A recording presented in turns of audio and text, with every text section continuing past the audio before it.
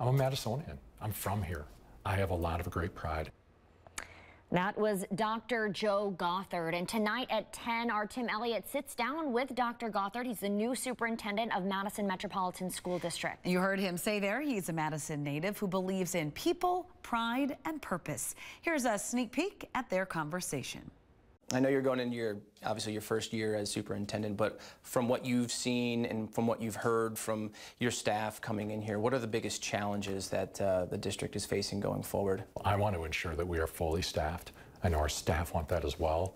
Many of them have picked up other duties as assigned out of necessity because I know they care so much about our children, our families. They want to make sure that they can be there and do whatever it takes. I think the next is safety and security.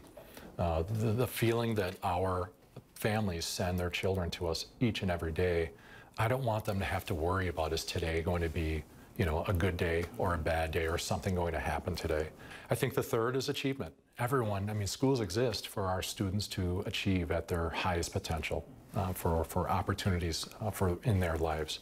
And I have to look at where our data says that students or groups of students aren't achieving to the level that anyone feels good about. And then how can we address that, whether it's reading or literacy or some of the things that might prevent learning from taking place, attendance, and mental health, and addressing our whole student and making sure that they are in a position mentally and physically to learn at their highest potential each and every day.